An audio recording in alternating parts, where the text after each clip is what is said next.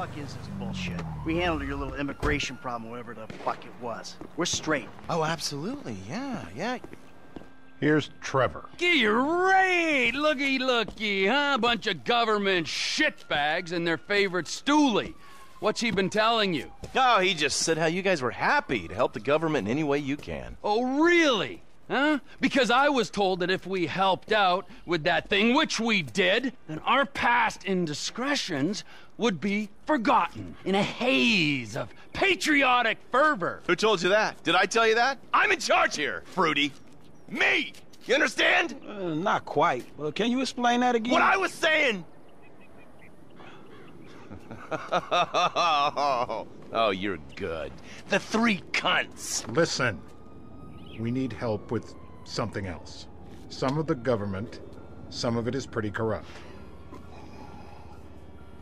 Not your bit, right? Yes, but we're corrupt in a good way. But the agency, they want to encourage panic so they can guarantee their budgets. That's how they get paid. It's a major problem. And now they've secured some funds that we need to use in our fight against crime as a way of bribing corrupt officials. Really? And where are they getting that from? Drugs. Those bastards love to sell drugs. Who doesn't? We think they're going to use this money to finance a war on our streets. And we need you boys to requisition that money for us. The bonds are leaving the terminal in an armored car. Yeah, fuck you, Dave. We don't have time to prepare the right way. It's not my concern. I cannot allocate any more resources to this. You'll be fine. Fuck you, Dave. Nice work, Slick. We're gonna be doing pat-downs at the airport before those fucking clowns are done with us. You know, fuck you. Hey, look, man. It is what it is. Now how the fuck we gonna get this done? I don't know.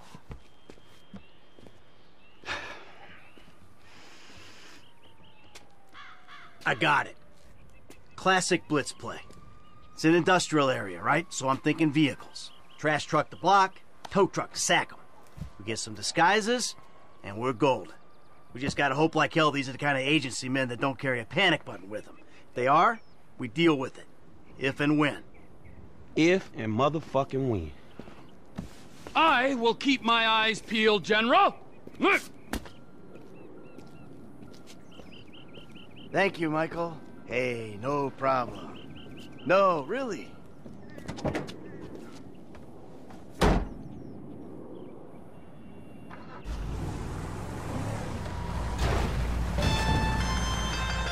Alright, guys, a few more details. We'll need boiler suits and masks for this job. The garbage truck. Let's get one from your park. Bring it back to the lot. And there's an auto repair place by the airport where we can get a tow truck.